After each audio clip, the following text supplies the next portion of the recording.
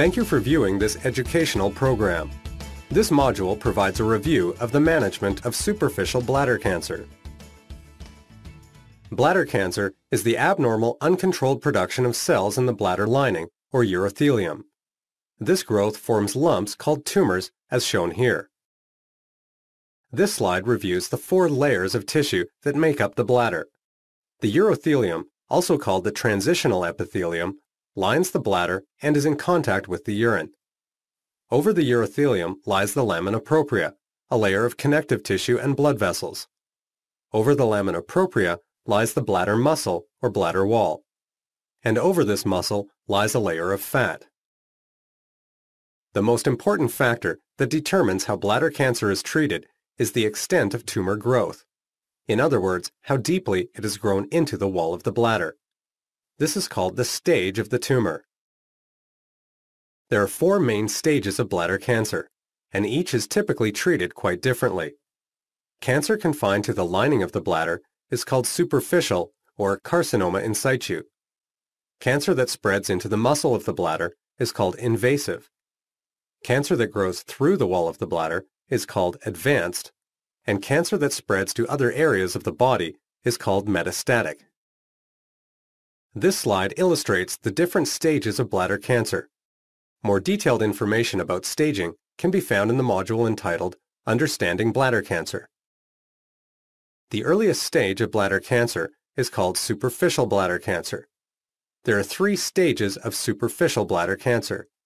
In carcinoma in situ, cells on the surface of the bladder lining have begun to change but have not yet formed a tumor. This is a special situation that is explained later in this presentation. In stage TA bladder cancer, a tumor has formed, but the cancer cells are found only on the surface of the urothelium. Stage T1 bladder cancer is sometimes referred to as early invasive or superficially invasive. In this stage, the cancer cells are found deeper in the bladder, in the tissue beneath the bladder lining called the lamina propria. Here is a closer view of a TA tumor and carcinoma in situ, or CIS, compared with an invasive tumor. The most important part of the process to determine the stage of the tumor is a surgical procedure called tumor resection. For a surgical resection, an instrument called a resectoscope is inserted through the urethra into the bladder. A wire loop at the end of the scope is used to remove or burn off tissue with high-energy electricity. The surgeon will use this instrument to cut into the tumor and the wall of the bladder right into the muscle layer, so that the depth of tumor growth can be determined. A specialist called a pathologist will examine all of the tissue collected from the resection and inspect it under a microscope. He or she will be able to confirm the diagnosis of bladder cancer and can determine how deep into the bladder the tumor has grown. A pathologist will also grade a tumor according to how much the tumor's cells differ in appearance from normal cells. The most widely used grading systems classify tumors into 3 main grades: low grade, with minimal abnormalities; intermediate grade; and high grade, which consist of disorganized cells with many abnormalities.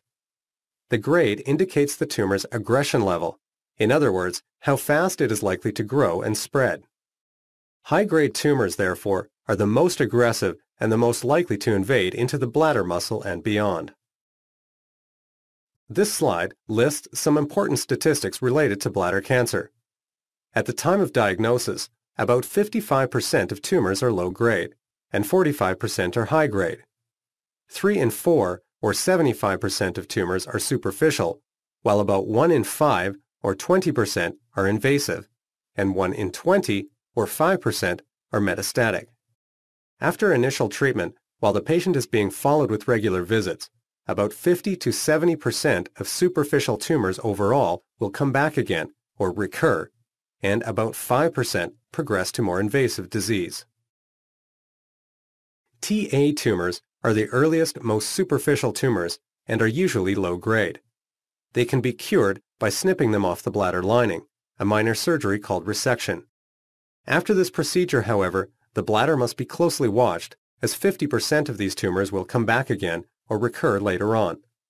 Fortunately, these recurrences are usually low-grade superficial tumors again and can be simply snipped off with a resection.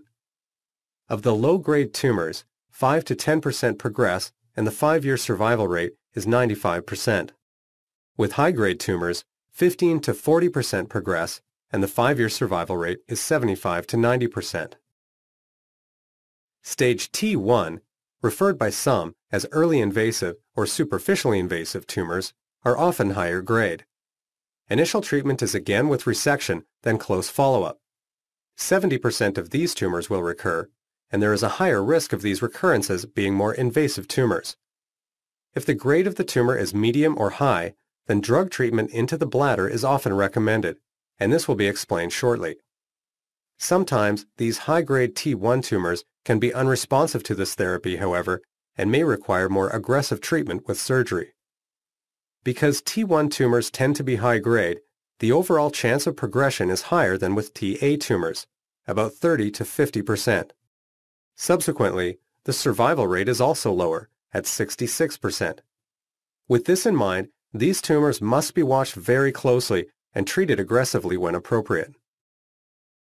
Carcinoma in situ, or CIS, is a very special case. In CIS, the cells lining the bladder have become abnormal, but have not yet formed a tumor. Instead, a urologist will see distinct raised red patches of bladder lining during cystoscopy. While this is technically a superficial condition of the bladder lining, it can behave quite aggressively and must be treated carefully. 50% of these cases may progress to invasive cancer, and because of this, treatment with drugs given into the bladder is required. Fortunately, CIS often responds very well to this treatment. If it does not respond well, however, it may require more aggressive treatment, such as with removal of the bladder. As mentioned, the initial treatment for bladder tumors is always with surgical resection, called transurethral resection, whereby the surgeon scrapes the tumor off the lining of the bladder.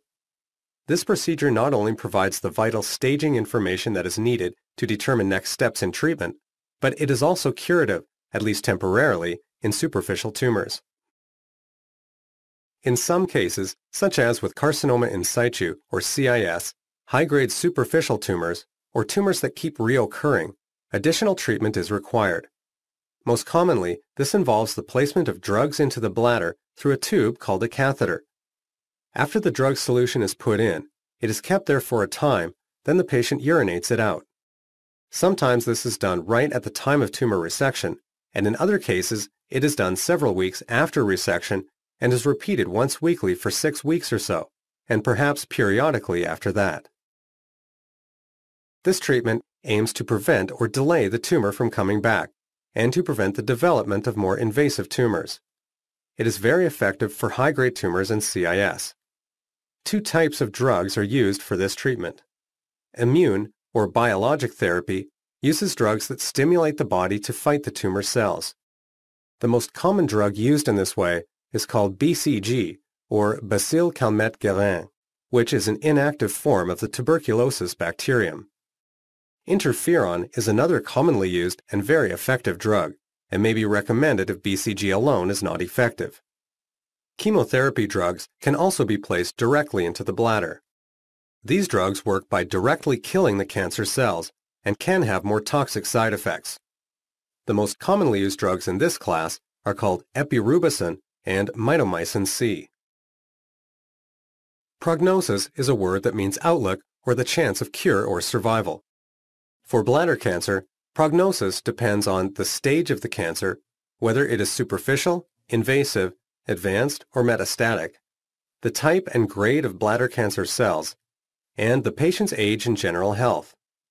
Fortunately, early superficial bladder cancer is usually curable, and most bladder cancers can be treated without major surgery.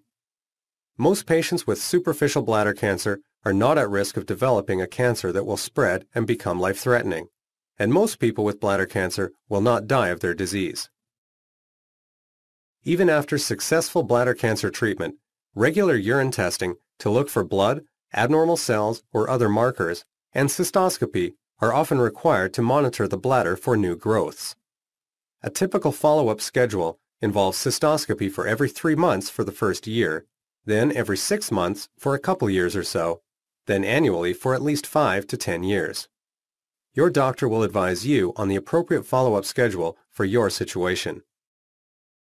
Here are just a few of the many resources available to educate you on bladder cancer. There are also books written specifically for patients with bladder cancer, and this is just a sample of a couple. These may be available at your local medical library or bookstore, and you may find more patient guides online at the resources on the previous slide. These medical references were used to assist in preparing this presentation.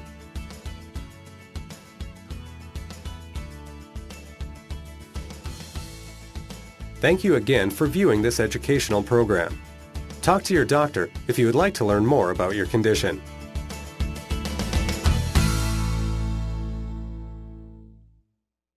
The muscle of the bladder is called invasive.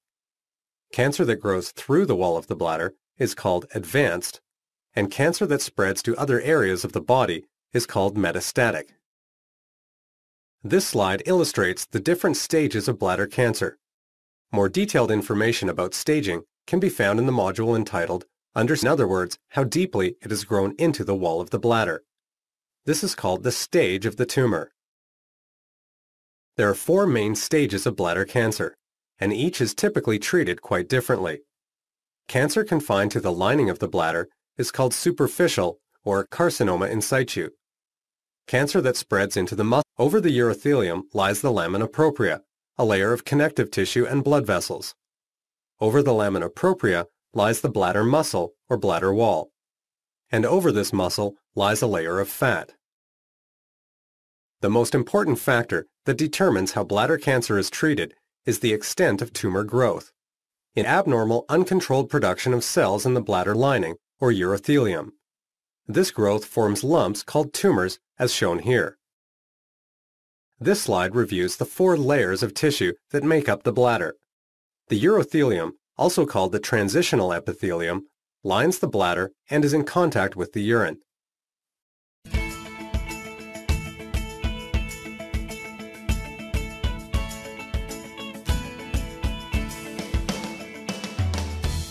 Thank you for viewing this educational program. This module provides a review of the management of superficial bladder cancer. Bladder cancer is the